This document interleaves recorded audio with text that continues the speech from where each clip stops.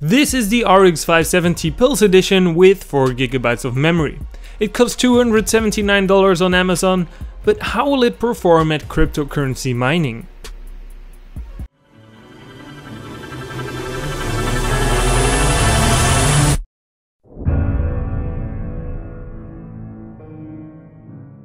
Hello everyone and welcome back to a brand new video from BuriedONE. Today we're going to be benchmarking this RX570 on Ethereum, UBQ, ZCash and Monero. Of course there are going to be coins like Ethereum Classic, Hush and whatsoever that are actually the same algorithms as these coins. Well, Ethereum and UBQ are the same, but for some reason it does make a difference, as you guys said.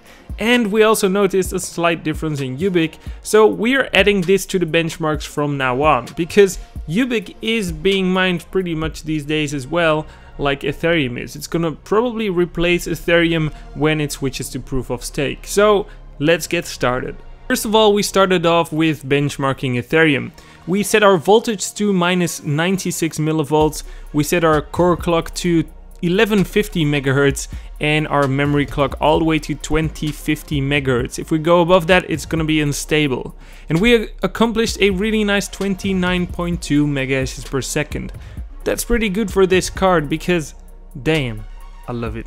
Next up, we tried to mine UBQ with the same core and memory speeds, and you guys said it was gonna be a huge difference, but for this card it was just 29.2 megahashes per second as well.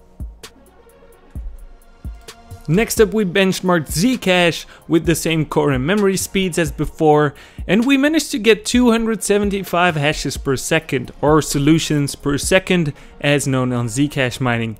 This is actually really bad because you are using about 100 watts on the GPU only, when we have a GTX 1060 of 3 GB using only 50 or 60 watts on the GPU, doing the same hash rate as this card. So ZCash mining isn't so good on a RX570 PULSE edition.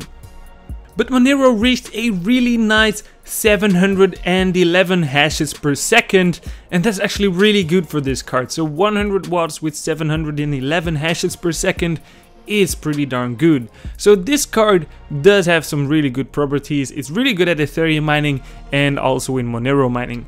Also, the price was pretty reasonable on what this card is capable of doing. So this card is actually really good to use for mining.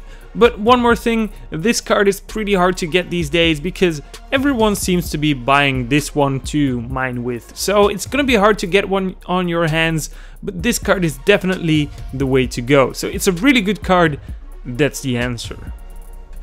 So if you still think like, hey man, you have done some really good research on this card, but what is the actual game performance of this graphics card? We can also add the gaming performance of the graphics cards that we're showing you, so you can have some resale value if you want to sell your cards after mining, because there's always going to be some new cards, and if you're going to resell your cards, you're going to be like, hey man, this card can do like a score of 13,000 on 3D benchmark. So if you think it's a good idea, please like the video and tell me in the comments below, like, hey man, we want to see the fire strike of this graphics card at the same time, even when it's BIOS modded or whatsoever. So hopefully you all enjoyed this video today, and see you guys in the next one.